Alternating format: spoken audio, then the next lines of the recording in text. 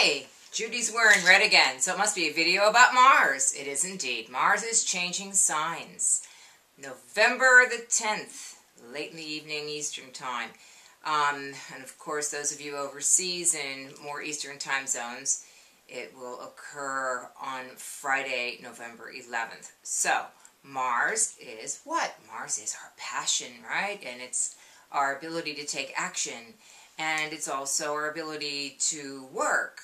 And so that's why Mars in Virgo is really kind of a pleasant combination, as long as you don't take it too far. Like all things, astrology requires a little eye toward moderation.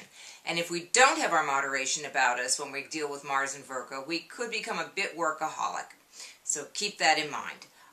There will be some directions about how to deal with Mars and as it is in Virgo, and it's going to make a few interactions that are very interesting, because I hope you like Mars in Virgo, because guess what, everybody? It's going to be there all the way until April, and that's because we're going to have a Mars retrograde, and that's going to begin on January the 24th, and it will end on April the 14th.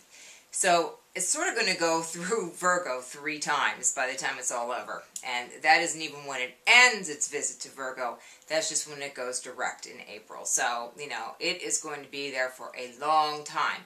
We probably need this because it will give us the ability to push ourselves to keep going, because it's just going to feel as though we're slogging through everything with the way the rest of the planets are lined up. But let me talk a little bit more about the way that Mars and Virgo get along.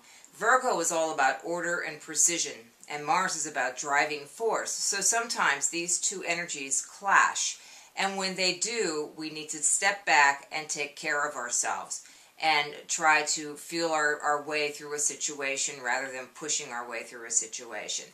And that would be what I would advise you to do. But in general, Mars in Virgo can be very, inspiring, and you will see a lot of people just really applying themselves and completing tasks that you never thought that they would be able to. We will go through the signs on the site, sign by sign, what area of life you can expect Mars to enhance.